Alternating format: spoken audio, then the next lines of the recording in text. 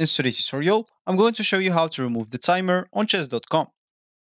So the first thing that you'd like to do, of course, is just go and open whatever browser you're going to use to follow this tutorial steps with. Here in my case, I'm actually using Brave. But of course, in your case, you can use any other browser could be possibly working for you in your PC.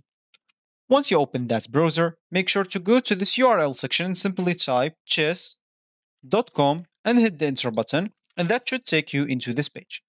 Of course, if you have an account, you can simply go and click on this login option on this left panel, and here you can enter your username or email, password, and check this remember me if you don't want to log in anymore. Of course, you can even log in with your Apple account, Google account, or Facebook account if you don't want to go through all the boring steps of logging into your account.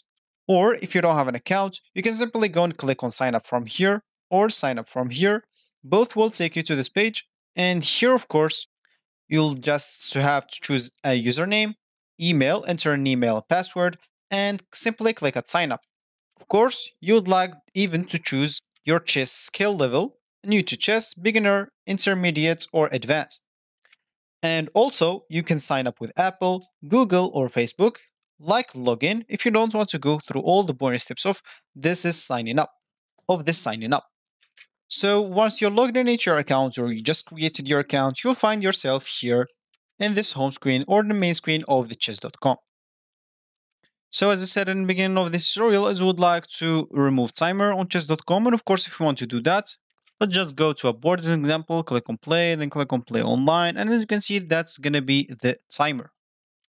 So even if you go to the settings here at the top right corner, as you can see here, you will have no option of hiding timer.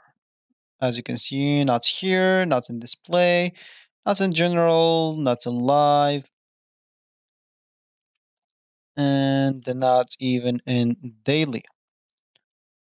Analysis, you'll not find this. Alerts, you'll not find it. So the only way actually to play without a timer on chess.com is just simply go and play 7 days game as an example with someone, or you have even the more time control. You can choose the custom, maybe choose forever. There is of course the 14 days. You can choose however you want.